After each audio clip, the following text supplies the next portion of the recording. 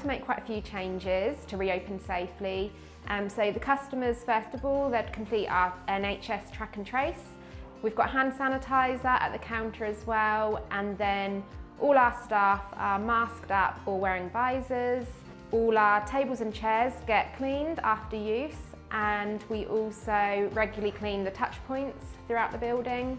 We also stagger the ordering system so we don't have too many people in the front room at one time. And customers also wear their masks until they're seated at their tables.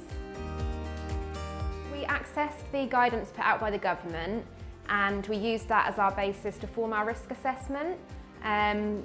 It's quite simple to do, and we make sure that all our staff are aware of the current risk assessment we have in place. So it just creates clarity for the whole team, so they know what the new things are we need to be doing, and we make sure, the whole team is aware.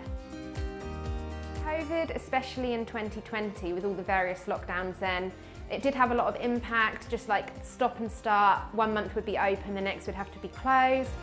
I feel really positive about the future. Since reopening, we've been really overwhelmed by how well supported we've been. Like, our first few weeks of trading have been our busiest days ever. We keep breaking our records Saturday after Saturday, and it's been incredible, the support we've had.